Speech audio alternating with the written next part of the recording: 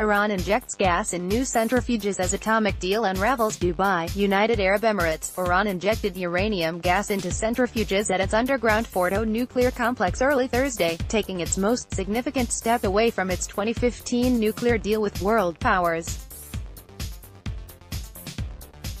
Tehran meanwhile also acknowledged blocking an official from the International Atomic Energy Agency from visiting its nuclear site at Natanz last week, the first known case of a United Nations inspector being blocked amid heightened tensions over its atomic program. These latest steps put additional pressure on Europe to offer Iran a way to sell its crude oil abroad despite the U.S.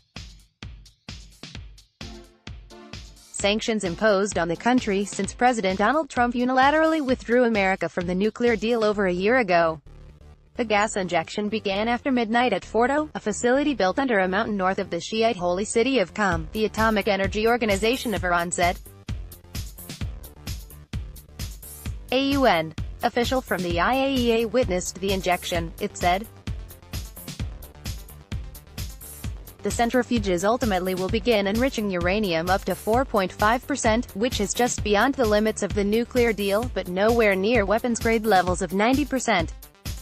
Fordo's 1,044 centrifuges previously spun without uranium gas for enrichment under the deal, which saw Iran limit its uranium enrichment in exchange for the lifting of economic sanctions. The deal had called for Fordo to become a nuclear, physics and technology center. Iran acknowledged Fordo's existence in 2009 amid a major pressure campaign by Western powers over Tehran's nuclear program. The West feared Iran could use its program to build a nuclear weapon. Iran insists the program is for peaceful purposes. Experts have suggested that the limits imposed under the 2015 deal, when obeyed, meant that Iran would need a year to gather enough material to build a nuclear weapon if it chose to do so, a time known as a breakout period. U.S. Secretary of State Mike Pompeo criticized Iran's decision to inject gas into the Fordo centrifuges in a statement Thursday. He made no reference to Trump's decision to leave the deal in May 2018, sparking the crisis. Iran's expansion of proliferation-sensitive activities raises concerns that Iran is positioning itself to have the option of a rapid nuclear breakout, Pompeo said. It is now time for all nations to reject this regime's nuclear extortion and take serious steps to increase pressure. Pompeo did not elaborate on what those serious steps should be.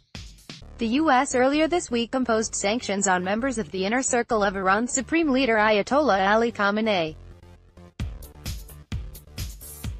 Meanwhile, the Atomic Energy Organization of Iran said it had blocked a female IAEA inspector from its facility at Natanz, where centrifuges also enrich uranium.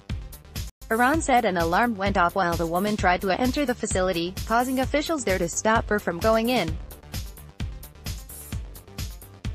The state-run IRNA news agency, citing Iran's atomic agency, said the woman was stopped due to concerns over carrying suspicious materials. The inspector later left Iran without completing her visit, it said. This marks the first known time of Iran blocking an inspector amid the tensions. Iran said it planned to address its decision to block the inspector at a meeting of the IAEA Thursday in Vienna. Jackie Walcott, the U.S.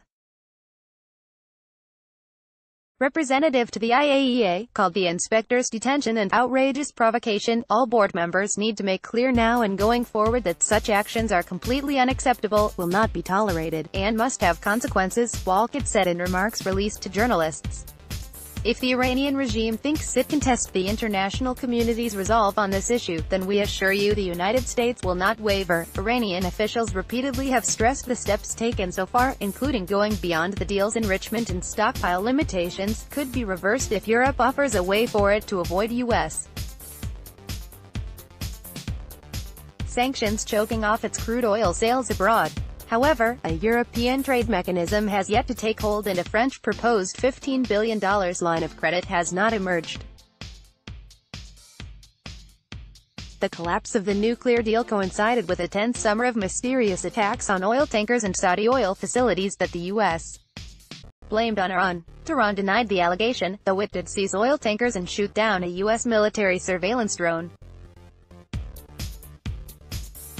Associated Press writers Kyoko